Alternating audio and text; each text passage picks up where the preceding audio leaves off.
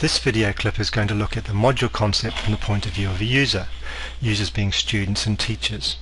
So first of all, as a student, I am going to log into my Stan's demo zone, and I'm going to click on the sports path because that's where my modules or my lessons are located. So you can see a variety of them linked on this track to give a graphical representation of a path. So I've chosen the Friction 101 lesson or module, and now it's loaded. So the introductory page has got some introductory text plus a video to show the concept of why friction is important. The next page is a theory page, it shows some of the theory behind friction, and the third page is a bit more interactive. In this page the student is asked to identify some areas of friction or lack of friction. So I'll just change the color, select an oval tool, and identify where I, the student, think these low friction areas are. And I can take a snapshot of it so that the teacher can see what I've done.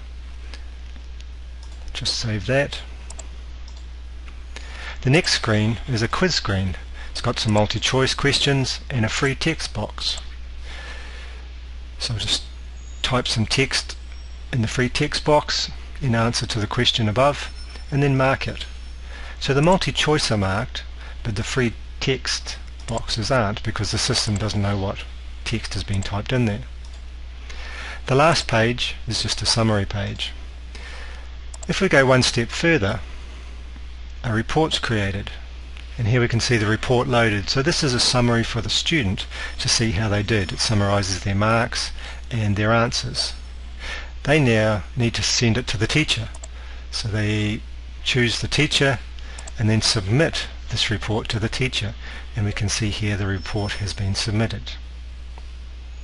So now we need to go and look at it from a teacher's point of view.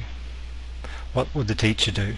So now the teacher in their own area checks under the My Stuff tab and sees they have an alert. This alert tells them a module's been submitted from one of their students.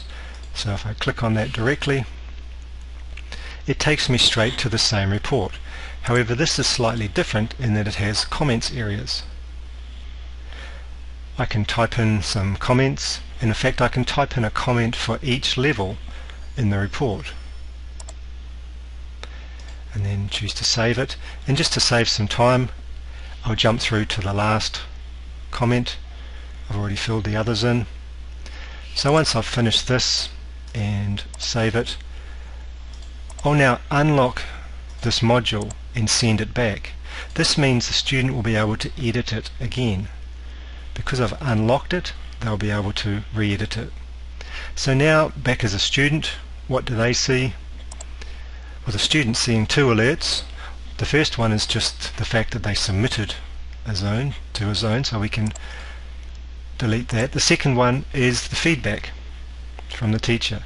They check on the comments, see the teacher would like them to do some more work, and because it was unlocked, they press the back button and they're back in their module. And they could re-edit and then resubmit this module, and so the cycle goes on. So this has been a short movie on the module concept from the point of view of a user, users being students and teachers.